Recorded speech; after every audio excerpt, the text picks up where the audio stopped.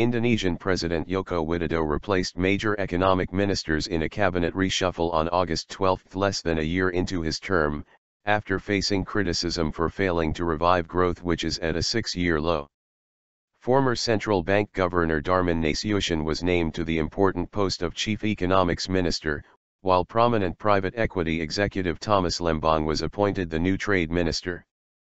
4 other ministers were replaced in the reshuffle, which followed months of speculation that Widodo planned changes after a poor start to his presidency. "I made this decision in response to the economic situation in the country, which is being affected by the global economic downturn," Widodo said.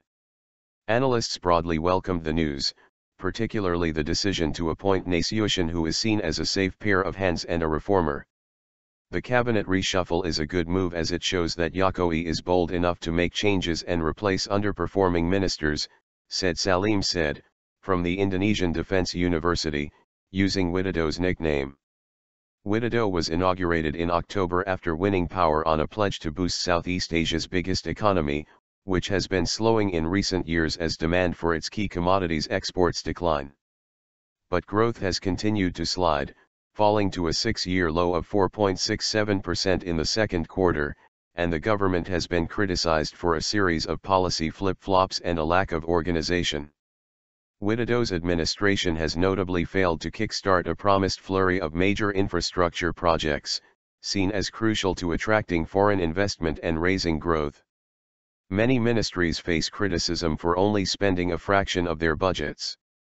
The Jakarta stock market has suffered heavy falls in the past 2 days since China cut the yuan's value against the dollar, and the cabinet announcement failed to halt the slide, with shares closing down over 3%.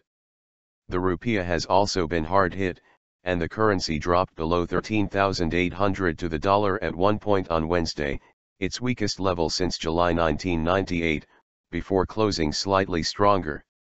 Widodo got off to a promising start by cutting huge fuel subsidies that were seen as a drag on growth, but since then his performance has generally disappointed investors.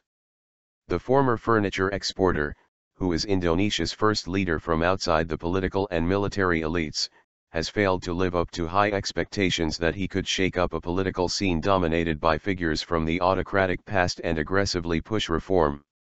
While the focus of his reshuffle was economic, Widodo has also suffered falling popularity as disappointment grows at his failure to tackle vested interests and corruption in one of the world's most graft-ridden countries. 5 of the 6 ministers appointed Wednesday were seen as technocrats as opposed to political appointees, following criticism that Widodo had been pressured into making previous appointments by his party's chief, former President Megawati Soekarno Putri. Lembong, who studied at Harvard University, replaces Rahmat Gobel, whose ministry's recent decision to cut the cattle import quota from Australia angered the public as it led to soaring beef prices. Also replaced on August 12 was Security Minister Tejo Ethi Purtajatno. Luhut Panjaitan, Widodo's chief of staff and a figure close to the president, was appointed to the post. Maritime Affairs Minister Indroyono Soisilo was replaced by Rizal Ramli, while National Development Planning Minister Andrinov Chanyago was replaced by Safian Jalil, who moves from the post of Chief Economics Minister. The only clear political appointee was Pramono Anung, who is from Widodo's party, as Cabinet Secretary.